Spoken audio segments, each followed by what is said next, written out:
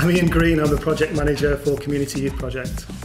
So we started back in 1999 when I was appointed as a youth worker here. The estate was really in a bad state for repair. The houses were pretty much temporary basis and were neglected and run down. The area was a bit of a no-go area. It had a real bad reputation, and part of that was because there was lots of young people hanging around with nothing to do. So what effectively we do is come in and provide some positive activities. Hi, my name's Jenny McIntyre. I'm a youth and community worker for the Community Youth Project, and I'm based here at Greenham.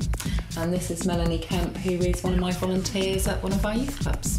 Originally, CYP started in Bishops Green in 2002. It was then decided that we would do the project in Greenham because it was so successful in Bishops Green. It was successful in reducing antisocial behaviour. It's also been very successful in pointing young people towards further education after school. So it's done very well in Bishops Green, and the reason that we've come to Greenham is to try and replicate that provision at Bishops Green. I've been working here since, volunteer work since February, since the doors opened. Myself, I've got a lot out of it. My confidence and everything is real boosted, and the kids are absolutely brilliant around here. Really good. I've met a lot of new friends, and I just enjoy being part of the working team that we've got up here. It's a really good team, and like all the courses that we've been going on as well, it's really helped me out no end with my CV, everything else. It's just really good. Greenham Common Trust have been quite different from other funders in that we don't have to keep reinventing ourselves. Every other funder expects after you've been going for a certain period of time that you've got to reinvent yourself and come up with a new idea, whereas Greenham Common Trust have been able to recognise that there's been something successful here and have been able to continue funding it rather than having to stop and start and create a new project somewhere else. So Greenham Common Trust has been very practical in their help. One of the things that they did here was when we established a youth council, they wanted to improve the facilities for football, and we were able to bring in Greenham Common Trust, and they were instrumental in helping us to put together costings for it and helping us to fund part of it and working in partnership with other organisations. I'm Carolyn Miller, and I'm a volunteer for the youth project at Bishops Green, and we do various things, craft activities. Sometimes they go out and play outside. There's the Xbox, the PlayStation. And we generally help the kids out. Well, it's not like a school environment. They can come here, they can relax, they can do what they can choose what they want to do, they can hang out with who they want to hang out. So yeah, children do come and they do grow.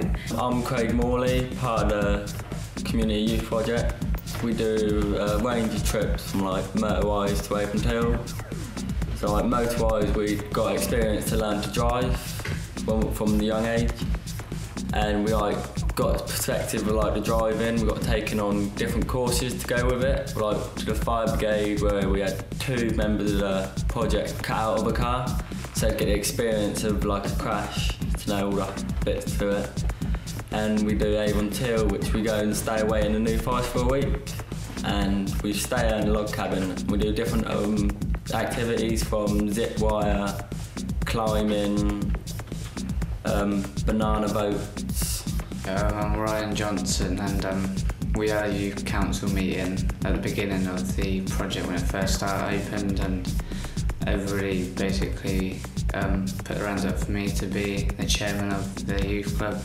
Well, what we do here is, when I first started, I got told outside, but Jenny McIntyre, the youth club manager, basically asked me to get people around my age to come, and we all came, we all put ideas into it, and then what I do is I play pool, DJ, the Xbox, a bit of table tennis. People's getting off the streets more, and it keeps people out of trouble, and I think people's enjoying it more, like there's something to do like around night time, because the parents obviously don't feel about their kids being on the streets. It's not obviously safe, and I think if they're in it, they know it's safe. Without a doubt, we'd like to thank Greenham Common Trust, because without their financial backing, their in-kind backing, the support and advice that they give us, we'd be quite lost. And they've done that for the Community Youth Project, not just here in Greenham, but in Bishops Green for the last 10 years.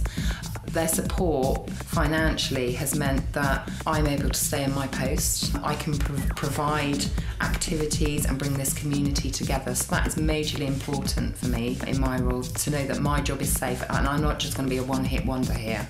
So we are eternally grateful for that. They've purchased a minibus on behalf of us and the Castle School, which we share with the Castle School, and that means that we're able to take the young people away from Greenham and encourage them to go further afield, broaden their horizons, give them new experiences, let them experience things that possibly they're never likely to experience if we weren't going to take them to that experience. It's very difficult for charities to get funding and to search for funding, and myself, I am not particularly experienced with the funding forms and applications, so I found it quite difficult. However, I find that Greenham Common Trust applications forms are very easy to fill in. The help is there if you need some advice, which is fantastic because you don't always get that either with other places. But funding is a big issue, and quite frankly, if it wasn't for Greenham Common Trust, we probably wouldn't be here.